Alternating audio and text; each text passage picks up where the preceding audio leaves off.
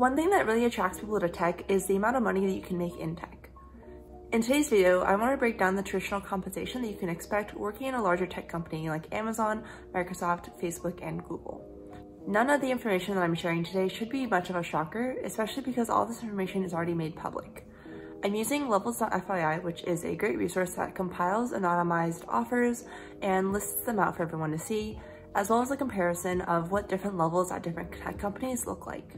I will just be focusing more on new grad compensation because that's where I have the most experience and familiarity with, but I do also want to take a look at the senior, principal, and beyond, and the overall compensation that's going on at that level. Hopefully that'll give you something to look forward to later on in your career as well.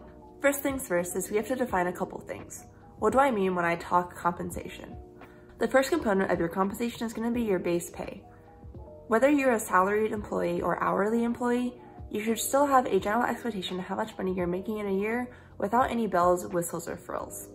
Year after year, you should be expecting to get increases to your base pay due to inflation increases.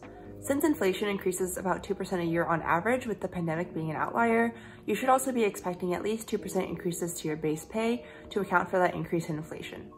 Otherwise, if your base pay stays stagnant, then you're losing money since the value of money is decreasing and you're getting paid the same exact amount. The next thing into your compensation is going to be a signing bonus. Most tech companies don't actually offer much of a signing bonus anymore, and it's converted into a starting bonus, but we'll talk about that right after. A signing bonus is going to be the amount of money given to you for just simply accepting your offer and saying that you're going to be going to this company in the near future. For a company, this can be an incentive to help hire people since you get money off the bat just by signing. This can also be a little bit of a hassle on the company's end though, because if candidates fall through and don't actually come to the company, then they have to expend resources and time to actually chasing down people and getting that signing bonus back.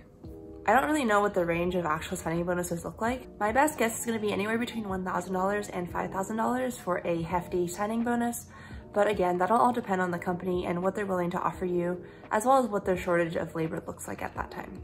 The next major aspect of compensation is going to be a starting bonus.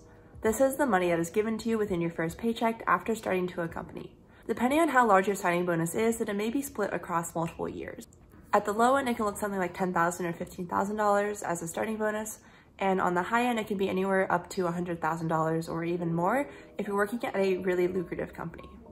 When we're looking at exorbitant starting bonuses like $100,000, that'll often be split up across multiple years, 2 or 3 years, to retain you at the company. Usually, if you leave after 6 months or so, you may have to return your starting bonus to that company.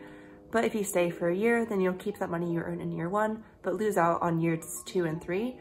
And that's how they incentivize you to stay at that company for just a little bit longer. The last major aspect of a big tech company offer is going to be stock grants. Stock grants come in the form of pure monetary values or restricted stock units or RSUs. Similar to starting bonus and salary, when you go from new grad to principal to director, VP, the stock grant value will look dramatically different. On the lower end, on a monetary scale, that can be anywhere from $50,000, and on the high end, that can be even up to $1 million in stock. When it comes to determining how many shares of stock you actually get with that stock grant, that'll all depend on how your company calculates your strike date.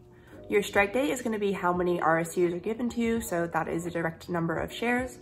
Or if you're given a monetary value, that'll be the monetary value divided by the cost of the share on that day. Check for nuances of if it's the beginning of the day or the end of the day, but nevertheless, you'll be getting a hefty amount of shares through your stock grant.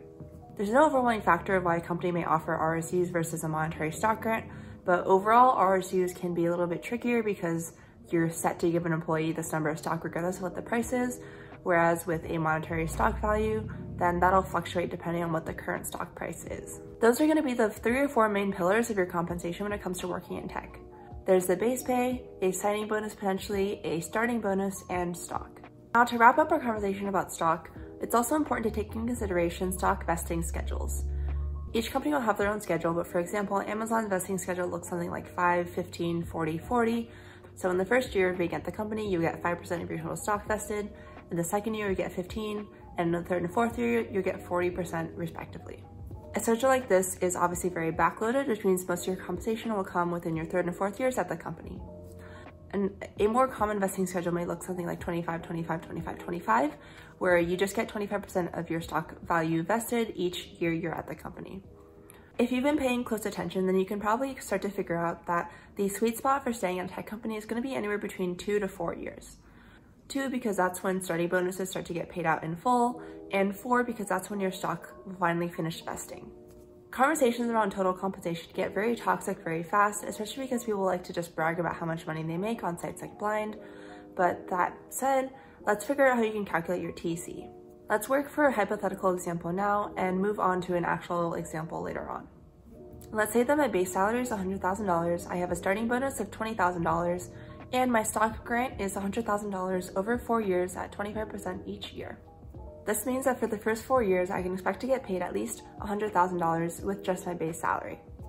In that first year, I can get all my starting bonus, which adds an additional $20,000 to my total compensation in year 1. Lastly, with my stock, since I get 25% of it vested each year, then that means I get $25,000 in stock added to my total compensation each year. So my first year, my total compensation will be $100,000 plus $20,000 plus $25,000 from that vest in stock. The second year, I have no starting bonus anymore, so it'll just be $100,000 plus my stock at $25,000. The same goes for year 3 and 4. Once all the stock is done invested, then you'll commonly hear a term called the stock cliff or compensation cliff. You no longer have any unvested money going in for you, so all you can really rely upon now is just the passive income from your stock vested and your base salary. A lot of people do go job hunting before that 4-year stock cliff or compensation cliff, just to make sure they can really maximize how much money they're getting paid. I won't dive too much into bonuses and rewards, although refreshers do tie in here. Basically, with respect to annual rewards and bonuses, most tech companies offer somewhere between 10 to 20% of your base salary and use that to calculate what your bonus will be that year depending on your performance. Part of the monetary value of the bonus that you're getting that year will also be calculated and put into a stock refresher. Essentially, a stock refresher is just that. It refreshes the amount of stock that is given to you to help retain you at the company and prevent that whole compensation cliff from happening. So in years 5, 6, 7, 8, and beyond, you'll still have yearly stock vesting for you, just not as high of a rate as your initial offer and compensation would have been. So that was a real doozy talking about compensation, and we haven't even dove into actual numbers. Keep in mind that all of this can change depending on location, experience, and even if you're a returning intern or not to the company as a new grad. The last note I want to make before we dive into actual numbers is that at large tech companies, it's very established and granular. Starting out, you'll probably be a software engineer 1 or a PM 1 just due to lack of experience, but some do start at software engineer 2 or a PM 2. This goes all the way up to senior, principal, distinguished, VP, and C-level executives. In addition to these titles, there are also levels that are a little bit more granular than just the title that you see externally.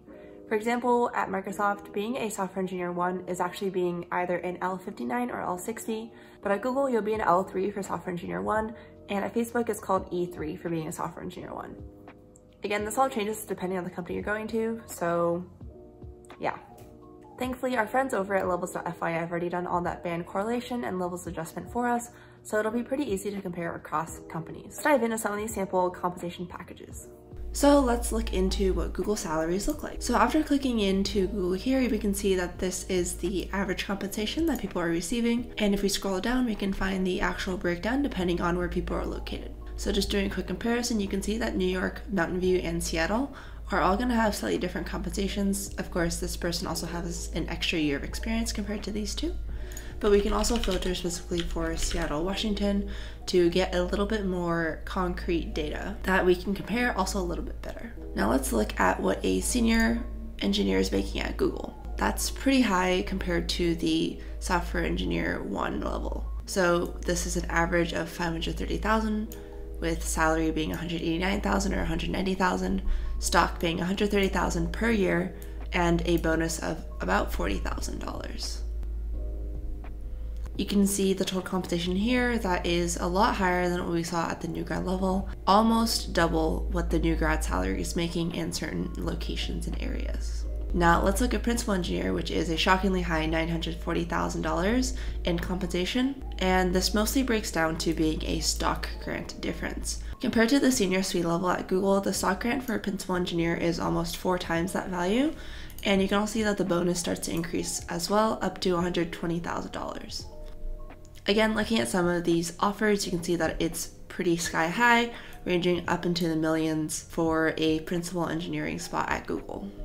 Of course, if you go back to the original chart, we can see that being a principal engineer is pretty high at Google and is not going to be quite equivalent to being a principal engineer at Microsoft. And we can go ahead and compare Microsoft as well. So at the new grad level, the average compensation is $158,000 with a base salary of $111,000, stock grant of $30,000 per year, and an average bonus of $17,000.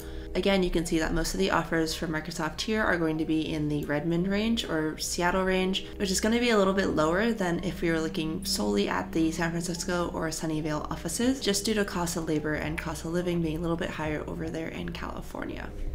Let's do a quick check into senior, and we can see that the average compensation is $223,000. So the salary has grown a lot, jumping from new grad to senior, but the stock grant seems to be about the same offer-wise, and the bonus has also increased a little bit on average. Again, I think you'll find that this is a little bit lower in level and seniority than the Google senior engineer as well, which is why the compensation also looks a little bit lower. Now let's jump up to partner at L68, which is still a little bit lower than the principal engineer at Google, and you'll see that compensation is $724,000. Again, salary has grown a decent amount, but the most obvious difference is in stock grant and also the bonus jumping up. Now, there's not much data at L69, which I think is the proper comparison when you're looking at Google principal engineers, but you can see that compensation is also in the millions and pretty high up there, but also consider the years of experience that people are having at that company and in total in their whole career as well. Just for the fun of it, let's finish off by looking at E7, which is going to be a little bit lower than the principal engineering spot at Google. You can see the estimate here being about $900,000, again with an insanely large stock grant, which is $2 million over 4 years, and a slightly lower bonus and sizable salary. Really though, you'll start to see that salary starts to stagnate a little bit in terms of growth, and it really comes down to the stock grant to be the primary source of total compensation at these higher levels. I hope this helps to answer some of the questions that you have about tech companies and what you get paid working at a larger tech company. I'm trying to just stay as informative as possible, so if you have any other questions, please do leave them in the comments down below and I'll do my best to answer them. Thank you all so much for watching, and I'll see you all again next week for a brand new video. Bye.